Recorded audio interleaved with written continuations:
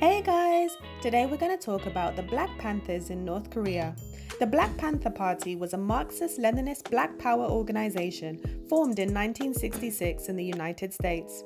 In 1969, the leader of the Black Panther Party, Eldridge Cleaver, went to North Korea to attend an anti-imperialist journalist conference. He admired North Korea's anti-colonial stance and applied the North Korean revolutionary theory of Suche to the situation faced by African Americans.